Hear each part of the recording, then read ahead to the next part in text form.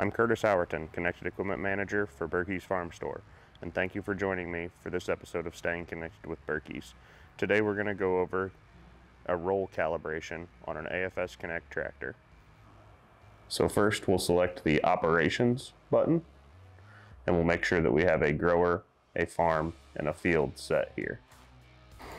After verifying we have a grower, farm, and field, we need to then make sure we have an implement set up before we can complete creating our guidance line.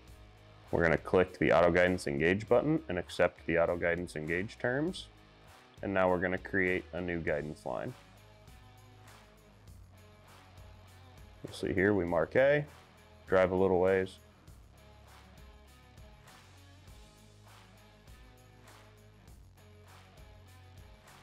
and now mark B. Now it puts the guidance lines on the map. We'll test our auto guidance system, make sure it engages, which it does, noted by the green steering wheel at the upper right. Now we're going to go to our menu and select GNSS and Guidance. Once we're on the GNSS and Guidance page, we'll go down to our calibrations on the right hand side, and we'll do a roll calibration.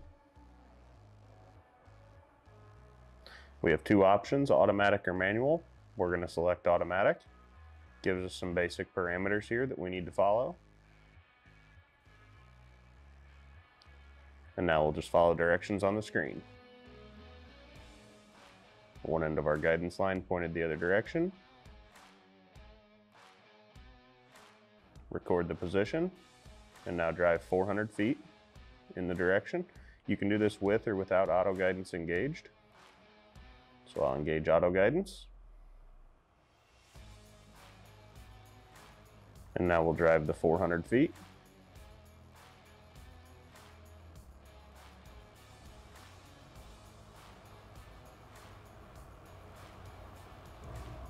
Now we'll stop. Then we'll turn around.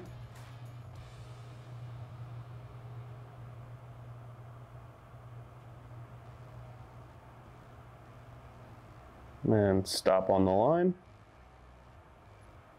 Select the record button. And now it's going to want us to accelerate to 6 miles an hour and engage our guidance on the guidance line that we created earlier.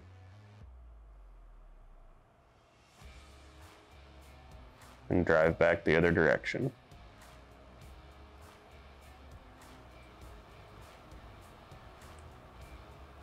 So you can see we want to try to maintain a speed of 6 miles per hour.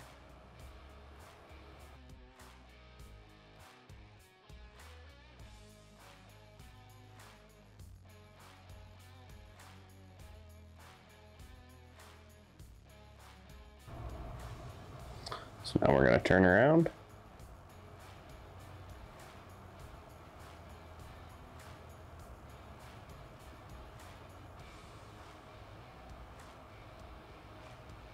And we're going to engage guidance going back the same way we just came from, on the same guidance line.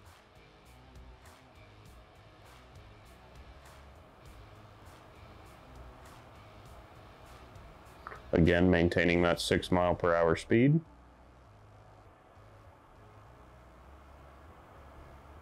You'll notice our cross-track error. The tractor is actually moving to the left and to the right of the line during this calibration process.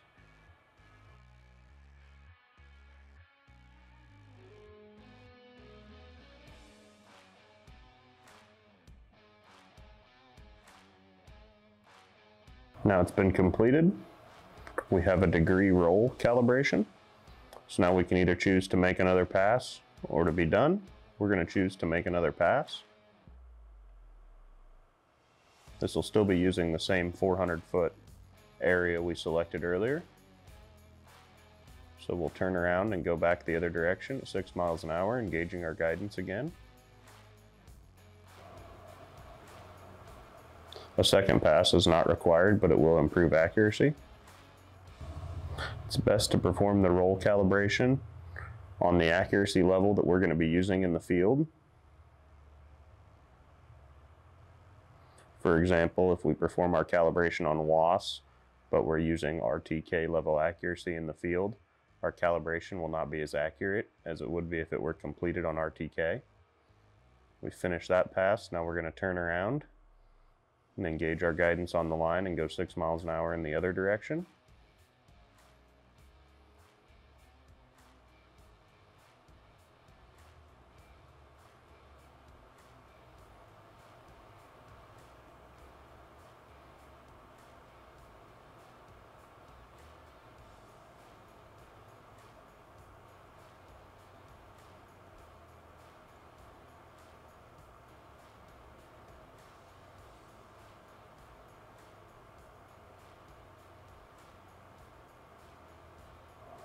And now we'll select done.